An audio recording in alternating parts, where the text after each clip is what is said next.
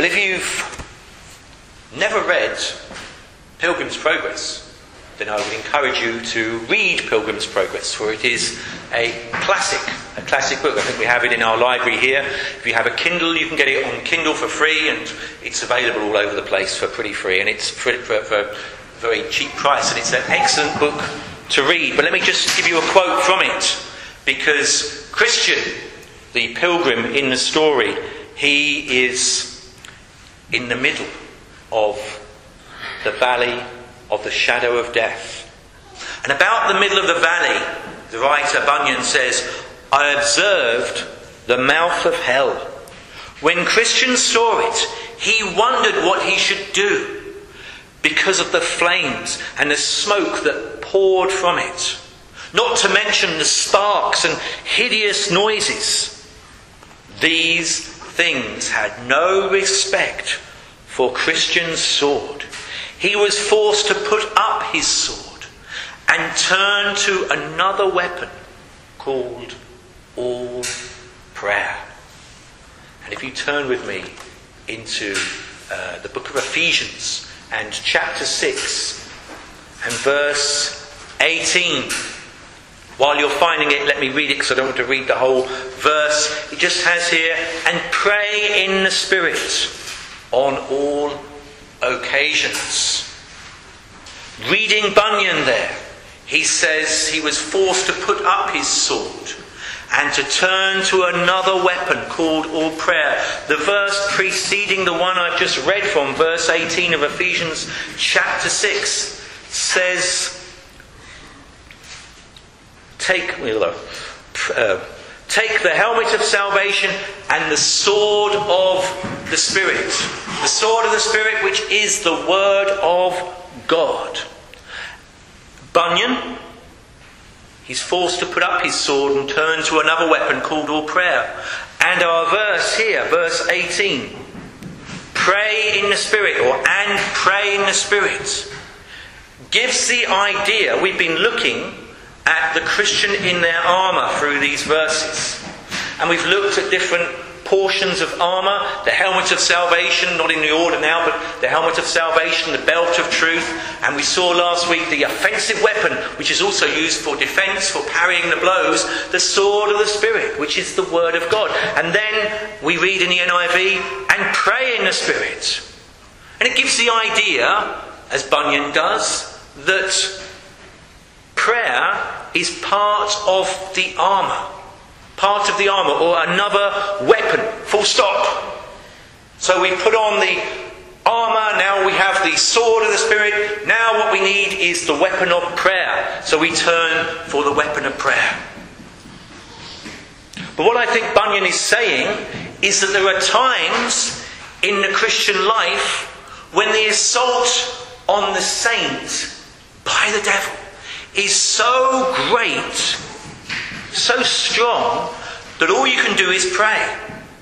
It's a bit like the old westerns, surrounded by the Indians, and you call for the cavalry, and the cavalry come. All you can do is pray. Well, thank God that there is that type of urgent prayer in desperate situations. But I believe that the prayer that is spoken of in this verse, verse 18 of Ephesians chapter 6, is more than that. It's not just saying that you have all this armour and you have this sword, but as Bunyan says, there are times when, well, that won't do you any good, and what you need then is another weapon, prayer. It's not just saying that. It's going beyond that. It's saying more than that. When we look at it literally in the Greek, not in the NIV, as we have in the Bibles in front of us here, but when we look at it literally in the Greek, this, I hope, will become clearer. Now you might say, aren't you nitpicking? Aren't you nitpicking going back to the Greek and all this? Are you just trying to drag out your sermons in Ephesians? You're going for some kind of record, are you? Is that what you're doing? Because we've been a long time in Ephesians. We've been a long time in this armour. What difference does it make looking at it literally? Get on with it, man. Let's move to another book. But I will tell you that I believe it makes all the difference in the world. It takes it from being just urgent prayer in a desperate situation, which is a wonderful gift from God that we can do, it takes it from being that. It's more than that. Paul is not just saying that prayer is part of the armour or a weapon. It is so much more. Because you see, without prayer, you can be clothed in all the fancy armour in the world. You can have that armour, but without prayer, it will do you no good. It will do you no good. What I want to say this morning, and if you like, this can be a title, prayer makes the Christian a fearless soldier. Prayer makes the Christian a fearless soldier. So let's consider this literal translation first of all. That will set things down for us. The literal translation. Verse 18 in our NIV, if you have the NIV in front of you, says, "And pray in the Spirit on all occasions." In other words, and links it with what's gone before. Therefore, prayer is part of the armour. That's what the NIV seems to be suggesting. But literally, the Holy Spirit isn't mentioned at this point. He's mentioned later. Literally, the Greek words say, let me go from verse 17. This is the NIV in verse 17. "Take the helmet of salvation and the sword of the Spirit, which is the word of God." Now the literal for the next bit. "Through all prayer and petition." Through all prayer and petition. Through all links it with verse 17, links it with the sword of the Spirit. In other words, use the sword with prayer. But prayer in these verses is not limited to just the sword. It's not limited to just that. It's not saying, you've got the sword, now you need to pray that it will be effective. He's saying more than that. Through all prayer. Go to the start of the passage. Verse 10. "Finally, be strong in the Lord and in his mighty power." That introduces the whole section on the Christian in his armour or in her armour. It introduces that whole section of the Christian soldier. Be strong in the Lord and in his mighty power. To be so, to be strong in the Lord and in his mighty power, as we've seen, we need to be equipped for battle. So we need the armour. But above all, we need prayer. We need prayer. And I put it to you that that literally is what Paul is saying. He's saying to be strong in the Lord and in his mighty power. Here's the armour, you need that. But you need prayer. You need prayer. So much more do you need prayer. Wearing the armour is not enough. Go back to our reading in Samuel and verse 20. 1 Samuel 17 and verse 20. Israel is armed. Israel is armed.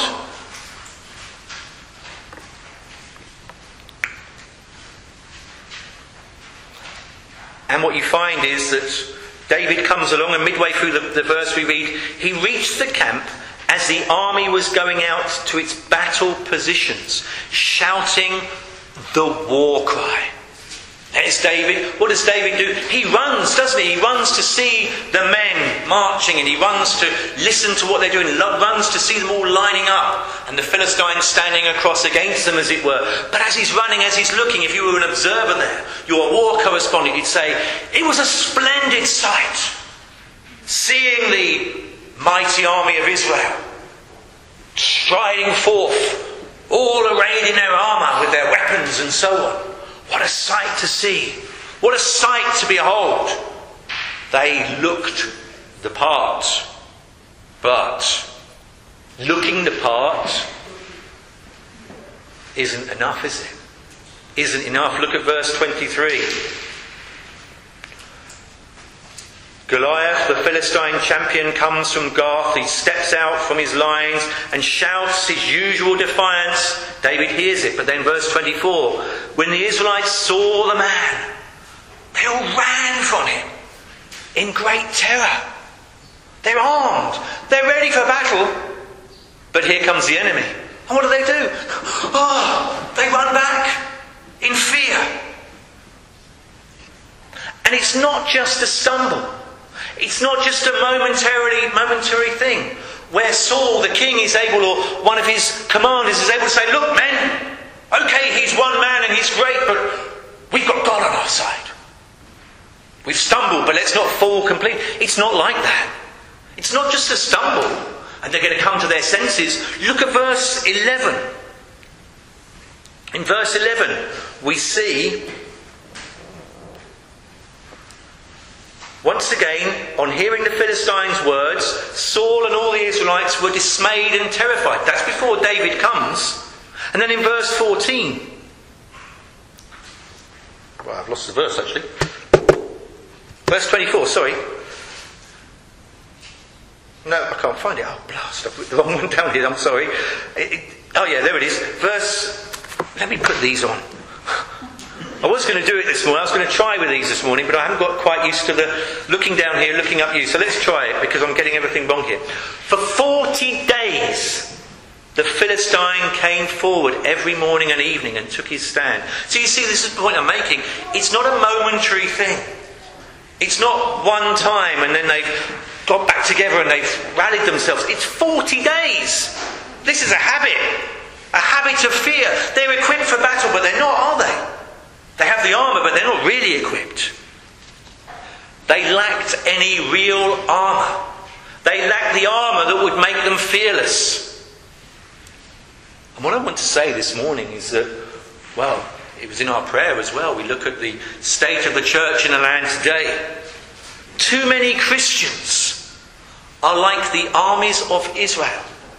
Too many churches are like the armies of Israel. We sing our hymns. Maybe we sing them with great gusto. Maybe we sing them very well. We march onto the battlefield. But we have a sight of the enemy. And at the sight of the enemy, Christians are so often routed. You see, many Christians know about the armour. They know about the Christian armour. Many churches, well, we might say, they appear to be almost perfect in doctrine, in their teaching. They're wonderful in their teaching. It's all accurate. You can check it all thoroughly with the Bible and it's all so. They have an eagle eye, unlike me with these things. They have an eagle eye for error. They can spot it a mile off. They only have to talk to you for a little while and they can pick up one word in you that tells them, heretic, heretic. They're the sort who would read the story of Gideon. You know Gideon and his fleece? Gideon, in wanting to come to a position of trust of the Lord, he asks the Lord. He says, if I lay this fleece before you, will you moisturise it when all around is dry? Or on another occasion, will you make it dry and make all the ground moisturised? And the Lord does just that to strengthen Gideon's faith. But those who are perfect in their doctrine, who know all about the armour, they're the ones who say Gideon was a wicked man, putting the Lord to the test. He was a failure. That's what Gideon was, a complete and utter failure. We wouldn't do such a thing. They conform to the Christianity of the Bible. They do. They conform to the Christianity of the Bible. They're in every ways orthodox. In other words, they conform to the Christianity of the Bible. That's orthodoxy. Following the Bible closely. Orthodox. But it's a dead orthodoxy. It's dead. They are like the church at Ephesus. If you turn with me to Revelation chapter 2. The church at Ephesus. The Lord says to them in verse 2 of Revelation chapter 2, I know your deeds, your hard work and your perseverance. I know that you cannot tolerate wicked men. You see, you're orthodox.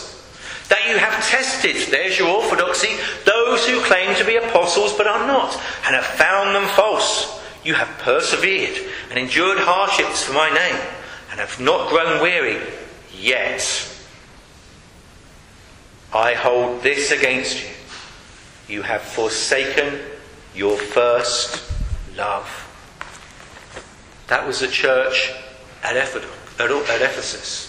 They were orthodox, but it was a dead orthodoxy. They'd lost their first love for Christ. It had gone, and in its place was all this dryness, all this coldness. And such a church or such a Christian, when they face a real assault from the devil, what often happens is pandemonium. Pandemonium. You look at churches, and you say, well, yes, they've got it spot on in terms of their teaching. But why is it? You look at them and you see fractions, you see divisions. All this is evidence that they've been captured by the devil. They've been lured by him. You see churches that are like this, and they often come across as very aloof, superior. What you meet with when you talk with them is a kind of a facade. You can't really meet with the real person. There's this superior air and this facade about them. What's happened? The devil's come. And they've fallen into pride more often than not. They're paralysed.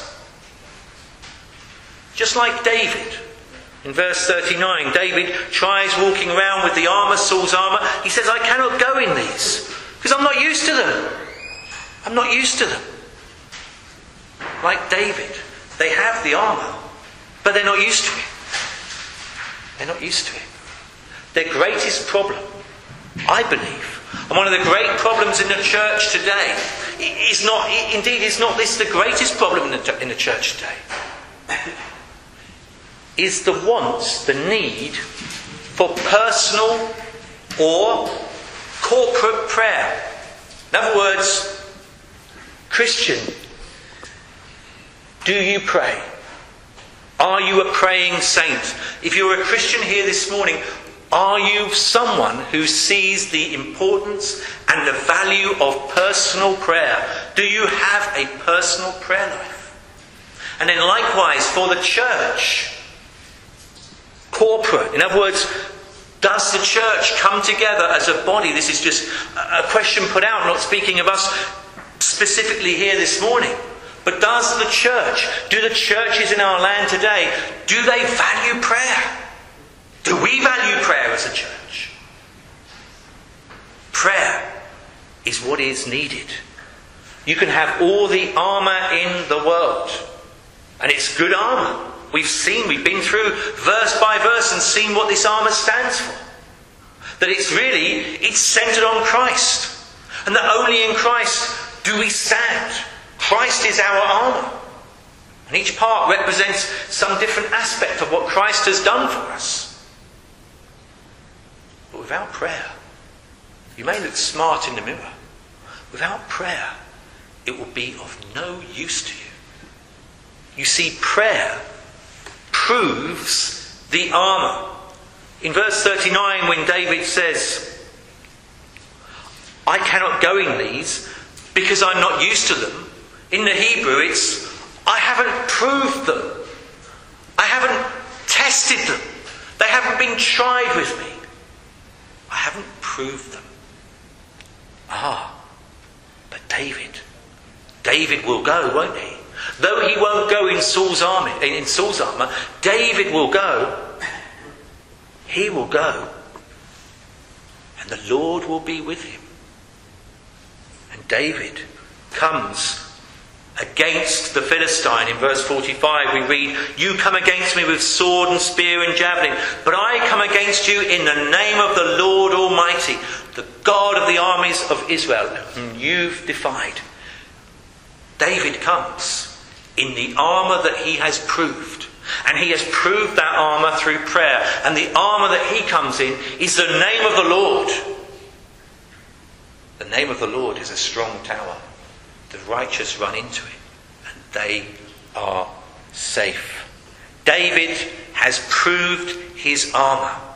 And it's not so much that David has spent nights practicing. You know, he takes these 5 smooth stones and he has a sling. It's not so much that David spent the nights with the sheep while the sheep have been just grazing or sleeping. He's been there practicing with his stones and aiming at things. He may have done some of that.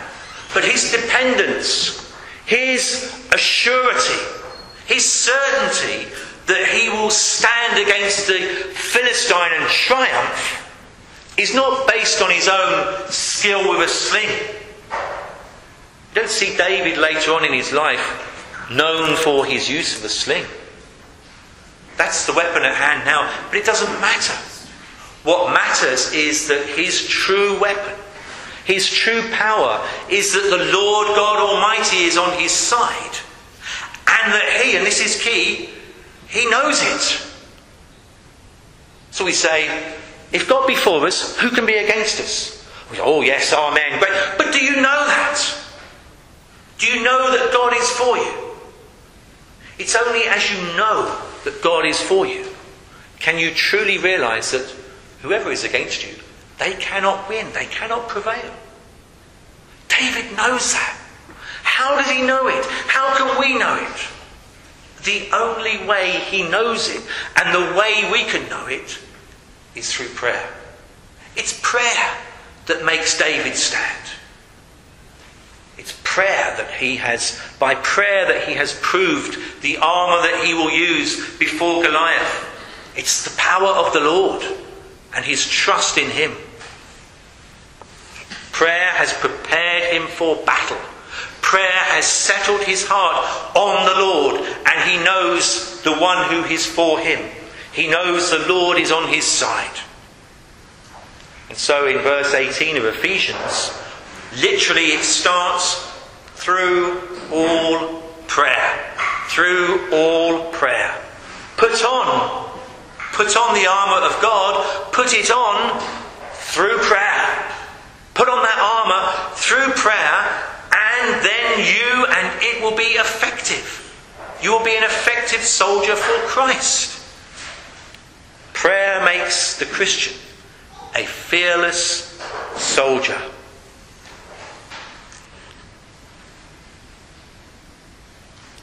Put on the gospel armour. Each piece put on with prayer. We sing it in a hymn, we'll sing it at the end. Put on the gospel armour. Each piece put on with prayer. That's how we do it. It's through prayer.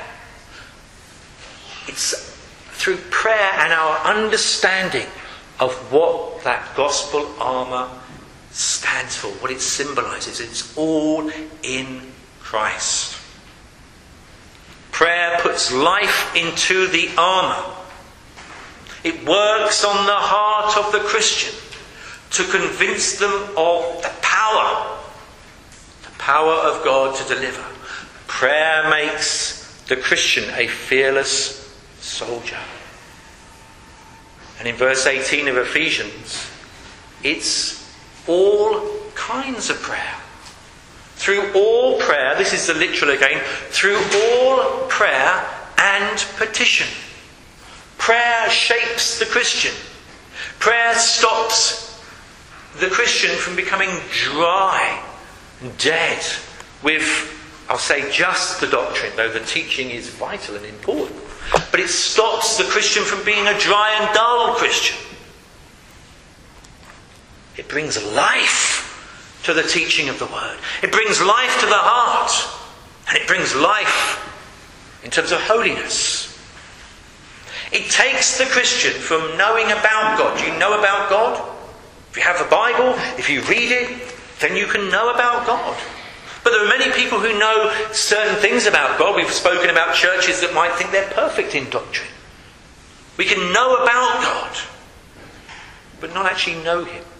It takes us from knowing about Him to knowing Him ourselves more and more and more.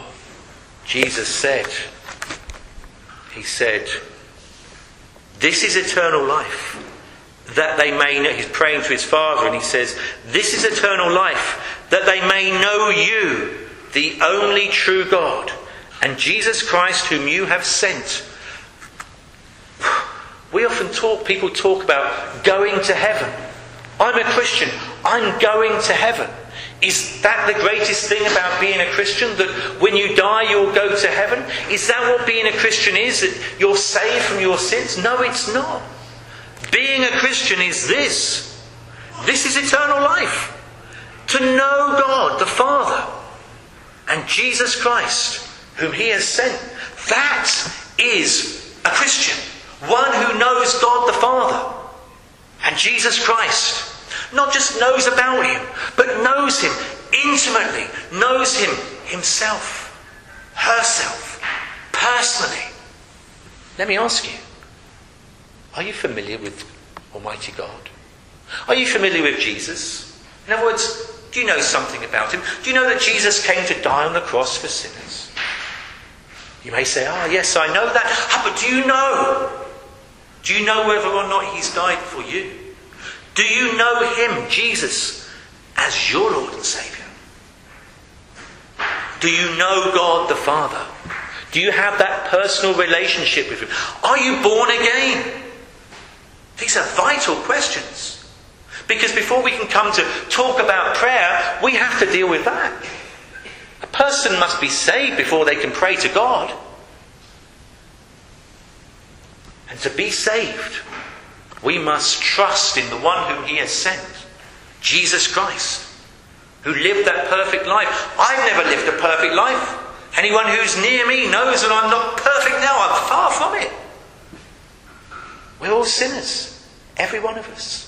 And one day we sang it, didn't we? Come to judgment. Come to judgment. What a call that will be. We may sing it with gusto now, but if that day of judgment comes to us and we're without Christ, those words will come back to haunt us.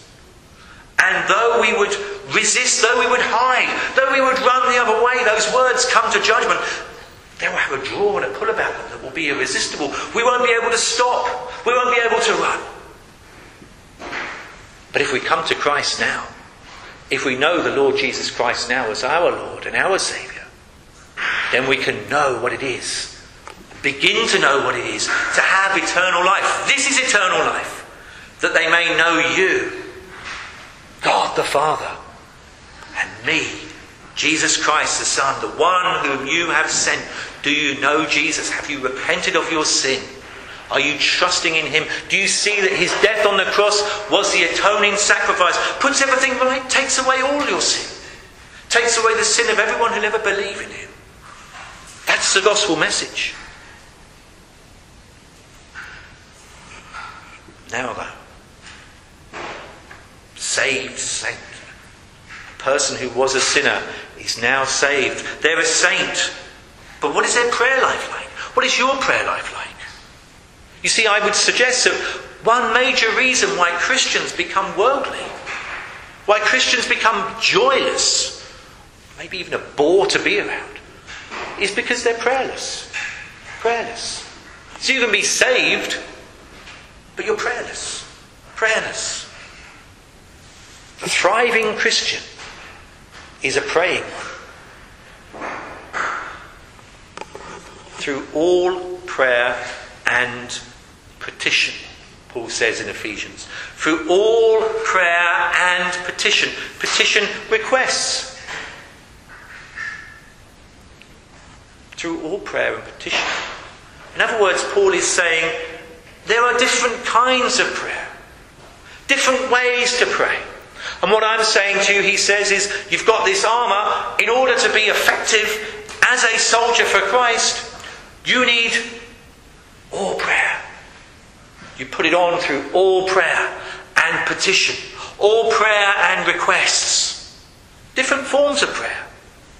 So there's a person, and I pray every morning, full stop. That's me. I've had my prayer now, and don't trouble me now until tomorrow morning. That's me, and God, we've done our business. But you look at Christ, and Christ was a man of prayer. Spent whole nights in prayer. He was in continual communion with his Father. If you're in love with someone, you want to be with them, don't you? You want to commune with them. You want to talk to them. You want to share your life with them. If you're a true saint, then you are born again. A saint is someone who is a sinner, but their sin has been wiped away. And they are now a saint through Christ Jesus. And they are in a relationship with him. And it's a relationship of love, because that new life in you, it is that you cannot help but love him. And that's reflected in a life of prayer. So if you say that you love him, do you pray? Do you pray? Prayer, you see, is the way that we get to be with the Lord. It's the way that we get to know him more. It's not just about reading his word. It's about prayerfully reading his word. It's about praying over his word. It's about communing with him. So we're to, through all prayer and petition, in other words, we're to pray in private. We're to pray publicly. We're to pray in that secret place. Some of us the other day, I think it was at our prayer meeting, we were looking at Jesus when he says, just before teaching them what we call the Lord's Prayer, he said, go into your room, your inner room.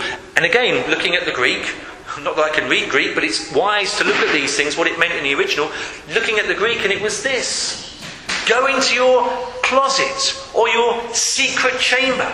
In other words, Jesus is saying, you want to know how to pray. The way to pray is get on your own. Go to a place where you can meet your Maker. Just you and him. And then you talk to him. This is what you say as he goes on in his prayer. We're to pray in private. But we're not just to go and shut the door, as it were, and be on our own. We're also to pray in public. The Bible has many wonderful examples of great public prayer meetings. We're to go into the country and pray alone in the country on our own perhaps. We're to pray late at night. Jesus did. He prayed through the night. We're to pray before anyone rises. We woke up early that morning. Let's go and pray. We're to pray on our knees. We're to pray sitting. We're to pray standing. We're to pray walking. There's no set requirement over these things. We're to pray with sighs, with groans, with intelligent words, with our lips, silently from our hearts. We're to pray with adoration. We're to pray with words of worship and praise and thanksgiving. Do not be anxious about anything, but in everything with prayer and petition and with thanksgiving, present your requests to God. And as you do so, what does Paul say? He says that the peace of God, which passes all understanding, will guard your hearts and minds in Christ Jesus. So let me ask you again, Christian, if you're a Christian here this morning, what place does prayer have in your life? What place does it have? Can I suggest that it should have the foremost place? Can I ask, does it have the foremost place? Does it have the foremost place in your life? Would you, if you had to stand up and speak, would you say, actually, prayer, well, I understand it's important, but my own prayer life, I have to say, it's not good. Does that trouble you? Does that trouble you? If your prayer life is not good, I hope it does. Because it should do. What's the cure? What's the cure?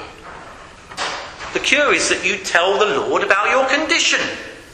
The cure is that you tell the Lord how unhappy you are, that your prayer life is so dry and cold. That's the cure. The cure is that you ask him again and again, Lord, help me. The disciples, they said, Lord, teach us to pray. Teach us to pray. Lord, teach me how to pray. Lord, it's not so much that I want eloquent words and so on. It's not for... Lord, I want to commune with you. I want to meet with you. I want to have intimate times with you. Teach me, Lord. Come to me. Help me, Lord. I'm desperate. And set aside, I would suggest, set aside a special time for prayer. Surely, in the course of a 7-day week, we can find a couple of hours or more to set aside time for the Lord. A special time, beyond what we would normally do, to really seek him. You see, if you turn to Mark, and I'm drawing to a close now, if you turn to Mark chapter 9,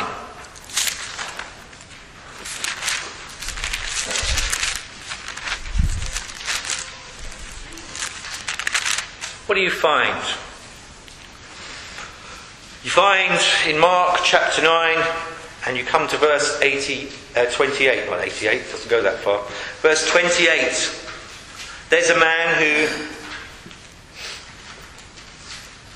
has a son, and the boy is demon possessed, and Jesus casts out the demon.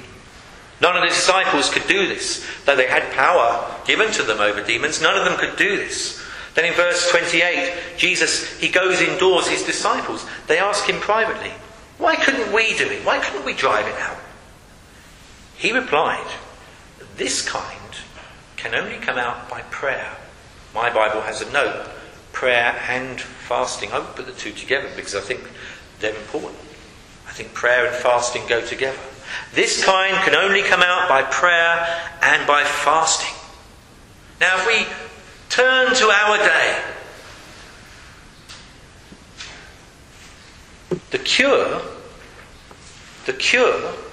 for the lack of prayer is prayer. The cure for the lack of prayer in my own life is prayer and fasting. It is what I've just said. It is taking time out to be with the Lord and just throwing yourself before Him. That's the cure. The cure for a lack of prayer life is prayer. It's prayer. But I'm not talking about going through the motions. I'm talking about getting alone with the Lord. That's where the fasting comes in, because it gives you that focus.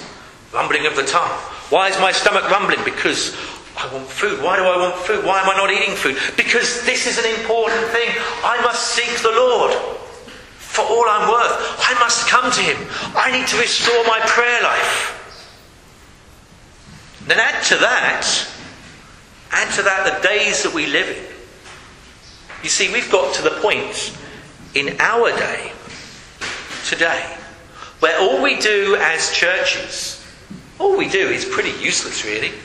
What churches are doing, it's very much like when you look at churches in this land today, it's very much like when the apostles, they'd gone into the temple grounds and they were arrested, and there they were before the Sanhedrin, and they were being told off and so on. And Gamaliel speaks up on their behalf and he says, leave these men alone. And he gives examples of this, if what they're doing is their own idea, it will come to nothing. And he gives examples of two people who led rebellions, and it came to nothing because it was their own idea.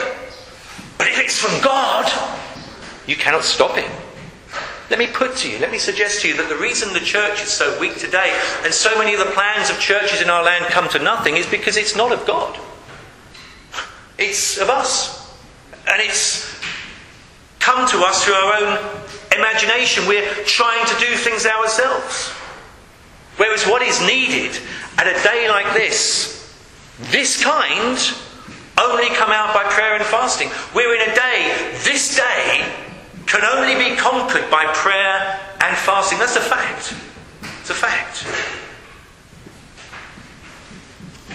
I gave it the title, didn't I? Prayer makes the Christian a fearless soldier. And that's a nice title, isn't it? One of those punchy titles. A fearless soldier. It means nothing, doesn't it, really? It's a buzzy thing. Next week we'll have another title and so on. You see titles for sermons and they're catchy and it's just to get the preacher through it, perhaps. Something people might like. Prayer makes the Christian a fearless soldier. Really? Does it? It's a nice word, isn't it? It's a nice sentence. But you see, it does. It does. I'm not just trying to say that because, hey, that fits and that would be good and I can go home and have my tea in a minute. It does. I'm not fearless. I've got problems with my prayer life. But I suggest you've got problems with your prayer life as well. But I also tell you that prayer, fact, makes the Christian a fearless soldier. Because through prayer, we begin to know deep within something of how great God is. And the world that once seemed so great diminishes. And that enemy, that Goliath, that devil, that seemed so powerful, suddenly has wings like a butterfly got hold of. Prayer makes the Christian a fearless soldier. Gideon, here's the real answer. Gideon wasn't a coward. Gideon wasn't a wretched sinner and should be cast off the face of the earth for putting God to the test.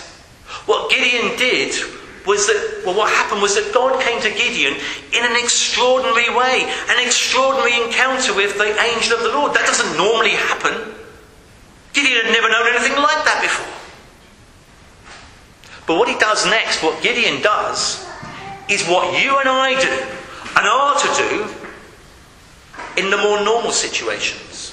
We have a sense that God is calling us to something. We don't just say, hey, great, God is calling me to be a missionary in somewhere where I'm likely to lose my life. I'm off, when's the next plane? We would painstakingly and prayerfully consider this. And through prayer, God would strengthen us. God would embolden us. God would convince us of these things so that when we go knowing. Who is it? There was a Christian who said, or was put to him, that how can you go to this place where there's great danger? Don't you fear? Don't you fear death? And he said, we died before we came here.